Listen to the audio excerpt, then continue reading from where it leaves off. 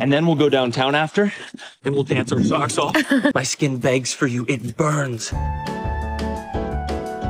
Well guys, I really don't want to do this today. For probably like the last 6 months or so, I have been avoiding cringy internet videos like the plague because my tolerance for cringe has gone down quite a bit, and it's finally caught up to me. We used to look at cringy stuff on this channel all the time. It used to be one of the main kinds of videos I made. I'm sure many of you remember cringe used to be the hot topic. I mean seriously, who hasn't watched a cringe compilation before? But over the last few years or so, that kind of content has sort of gone away, and I honestly think it's just because the internet has kind of gotten less cringy. I feel like there's been an adoption of this sort of general internet etiquette. People are very aware of what they post and how it makes them look. And you know what? I think it's made the internet a duller place. People need goofy social media posts and videos to look back on and think, my god, what was I thinking? At least, that's what I thought before I saw the videos we're gonna be watching today. After watching them, I'm kind of okay with the internet being a dull place again. It doesn't seem too bad. It's been a long time since a video has gotten a physical reaction out of me when it comes to actually cringing. You know, not just the feeling of I don't want to watch this, but my body actually trying to reject it by moving myself away from the source of the video. But today does it. Allow me to introduce you to a TikToker named Garrett Nolan. He's this guy who does these like relationship skits, I guess you could call them, in which he puts on this act where he's very obviously trying to appeal to what he thinks a woman wants from a man. But as a fellow member of the human race and as a person who is able to read comment sections, it doesn't really land that way, and he just comes off as the biggest pick-me the world has ever seen. The videos are really hard to watch. At least they are for me, so you guys have got to suffer as well. We're gonna start with the video that introduced me to this guy, and I'm warning you guys, it's pretty rough. One more thing real quick before we begin. If the audio in some of these videos sounds kind of weird, it's because I'm trying to isolate just what they're saying and cut out the music, because this guy uses a lot of copyrighted music that YouTube is detecting quite quickly, so sorry if it sounds a little bit weird at times. Let's begin. Please subscribe. Hey, some guy texted you. He wants to know if you'll follow him back. I'll block him if you want. You don't need to block him, love. I trust you. He's a new guy at work. I know. But what I do need you to know is that I'm infatuated. Obsessed. Okay, 15 seconds in, and I'm already seriously considering deleting the project file. Good start. One thing that helps me navigate these videos is ignoring the cringe and focusing on how stupid these conversations are. It's like this guy thinks the average relationship is nothing but just fawning over your partner 24/7. There won't be a single normal conversation during this entire video. The situation will be completely normal, or the girl will say something completely normal like, what do you want for dinner? And the guy's like, I don't know, but I do know I want to tongue your asshole. It's like, come on, dude. Not everything has to be like that. Well, baby, that's captivated by you. Oh, every ounce of your soul to blend with mine. Because I'm beyond selfish when it comes to your love. I want to use every breath I have left on this earth, getting as close as I can to having you all to myself. Buddy, are you planning on killing this woman? Because that's what you're making your plan sound like. First of all, nobody talks like this, and nobody should, and it only makes a situation that makes no sense to begin with somehow make less sense. So he says he's going to use every breath he has to get as close as possible to having her all to himself. So are they not together? Are they not in a relationship? This girl just asked you if you want her to block some random guy. That seems like a weird thing to say if you aren't in a relationship. Also seems like a weird thing to say if you haven't behaved in the past to make her think that she should, but whatever. But saying you'd have to do all this to have her all to yourself makes it seem like you guys are not in a relationship, which makes this video a million times worse. If you said this shit to a woman that you are not very familiar with and you're not in a relationship with, she's probably gonna think she's about to die. These things are really not that much better to say to somebody you are in a relationship with, but if this is like your first date or something and you're like, I'm going to kill every single person on the planet until you're all mine, you are probably not going to get a second date. Oh my. I'm a tad bit jealous over that fact. I feel like there's only one like you for it. And which way is that? Giving you all of me. The remainder of his life. Then give it.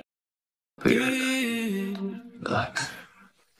Garrett, what the fuck are you doing? Not only is absolutely nothing that you're saying making sense. I'm a little bit jealous over a guy you work with, so the only solution is to eat your pussy. Like what? Whatever, cope how you want, I guess. But let's address the elephant in the room here, Garrett. You are a grown man filming yourself alone in your house, pretending to seduce and fuck a couch. Do you not feel like the world's biggest goofball? Because you should. This is unbelievably embarrassing for you, man. Your fuel pump is bad.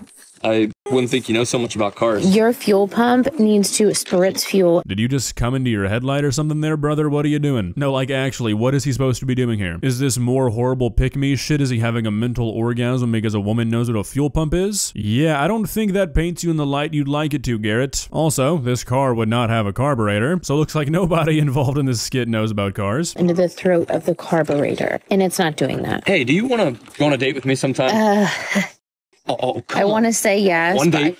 That's all I ask. I just don't know if you're my type. Well, if you don't know, then let's find out. Just say yes. Just say it. Okay, so what's the situation here? I really need more context, Garrett, so I can know how much I can make fun of you. Does he know this woman? Did he just meet her? Did she pull over to help him on the side of the road or something? My headcanon is going to be that this woman pulled over to help him with his car, because that makes what he said even funnier. Can you imagine this woman pulls over to help this guy, starts saying what she thinks the problem might be, and he's like, oh, I didn't think you'd know about cars. I thought you were one of them dumb women. Now, YouTube moderation bots, don't get mad at me for saying that, okay? I think all women are awesome, and I stand by that. But the way this guy is framing this is like, oh, you know the basic functions of a car? I would have never imagined. Half of these pick-me-acts go so over the top that they end up turning in on themselves and insulting the group they're supposed to be pandering to. It is hard for me to believe in that Listen. these days. Listen. I'll put every ounce of my being into making sure that you feel safe, comforted, and happy if we go on a date. What The entire day is going to feel like a ray of sunshine hugging your skin. The date will start off with some delicious food. And then we'll go downtown after, and we'll dance our socks off.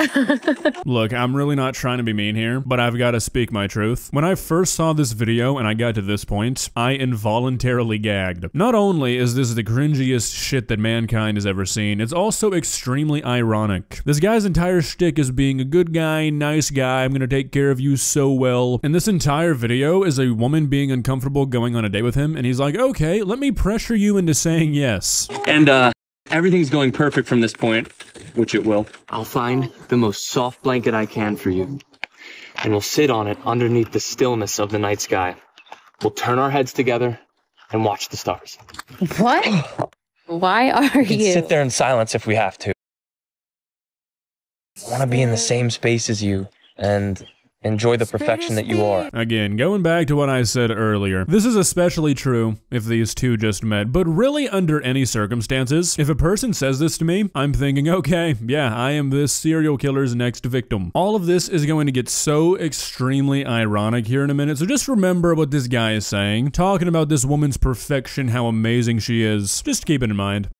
Okay, I'll go. You'll go? Yes, let's go on a date. Okay. Tomorrow? Noon? 30? Perfect.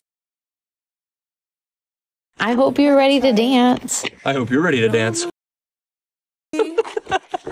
Garrett, buddy, where are you going? Isn't your car broken down? Have you completely forgotten the plot of this video? How are you getting home? Do you have this person's number? Where are you meeting? Are you gonna pick him up? You can't just say noon and then walk home. Sex is not love.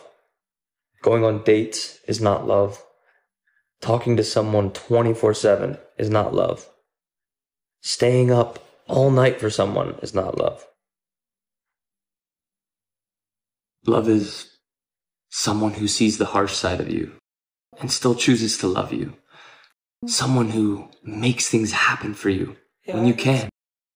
Someone who holds you and calms you down as tears pour out of your eyes. Yeah, it's real rich getting a lecture on love coming from the guy who deems that a woman is perfect based off of nothing but looks. Right, Garrett? Because if you don't know a woman well enough to know that she's into cars or knows how to work on cars, then you probably aren't very familiar with her, yet you're able to say that you just want to bask in her perfection. Seems like you're a little bit of a hypocrite there, buddy. I feel like you would really need to love somebody to know they're perfect, right? It's someone voicing all the good things about when all you see is the bad. It's someone who makes sure you're okay It's someone who thinks about you every night and every single day. It's someone who's constantly pouring themselves into you. That's what love is. Garrett, you seem to have a very flawed understanding of what you're preaching. Basically, everything you're describing and everything you're talking about in these videos is not really love. It's infatuation. Love is not constantly needing this or constantly needing that or needing your partner to always give you something in order to prove something. It's much more relaxed than that. You seem to have a very flawed understanding of what deep human relationships tend to look like in real life. You're not living in a movie. Wait, should I do this? Oh, okay. You only live once. You're right. Hi, what's going Can't on? marry him. What are you You doing? cannot marry him. What? My lungs, they gasp for you. What are Your you- presence is like oxygen and I need it desperately. Like how the breeze surrounds me. My skin begs for you. It burns. At this point, I have gotten over the cringiness of this. Now I'm just getting pissed off. It's genuinely just making me angry to watch these videos. Is that normal? Probably not. But it's like, damn, dude, just shut up. Talking about love in one video and how important it is, and then the next one you're going to break up a marriage. Your presence is like oxygen. My skin begs for you. It burns. You're just kind of creepy, man. Nothing says self-conceited like thinking somebody can't marry someone else because you're in love with them. For the bliss of your embrace. I can't. I become lightheaded by you, dizzy from the bare thought that we're surrounded by the same winds that keep us apart. I need you like I need the air. I want you. I love you. My God, I think this is worse than the one when he tried to fuck the couch. I mean, seriously, at some point, it's time for some self-reflection. There's gotta come a time where you look at yourself in the mirror and you wonder why, as a grown man, do I spend every single one of my days acting out fantastical situations where I have to beg non-existent women to be with me. It kinda gets sad if you think about it too long, so I'm gonna stop. You love me? Yes, since I first met you. I know you don't want to stay in this town, and I know you don't want to marry him. All you've ever talked about was moving across the country and chasing after your dreams. I want to do that with you. Oh, get in the car. What? I love you. Get in the car. Let's go. At this point, I'm honestly just getting distracted by how unrealistic these videos are. Garrett, why is this person in a car? Why are you running distance from where they are? You're telling me this person is alone in their driveway on their wedding day? Care to explain that? Also, is this like a Marvel Cinematic Universe kind of situation? Is all of this happening in the same universe? Are you playing one character here? Because if so, how are you going to explain to the woman that just broke off her marriage for you that you have given a similar speech to probably 15 other women this week? That might cause an issue. However, thankfully for us, we don't have to deal with that issue because I think that I'm done for the day. I've seen enough, Garrett. Well, guys, what do you think? Did you make it through unscathed? There's a whole subgenre of TikTok content that is literally nothing but this. Dudes acting out these goofy scenarios where they paint themselves as these heroes of women. I genuinely cannot understand how they can record stuff like this and then look at themselves in the mirror. I would say that one day the existence of these videos is going to come back to haunt them and will be the cause of many sleepless nights, but honestly, if they're this old doing it, I think they're too far gone. If you enjoyed this video, please leave a like and walk on over to that subscribe button and touch it. It's free. It won't cost you anything. But for now, that's all I have for you today. Bye.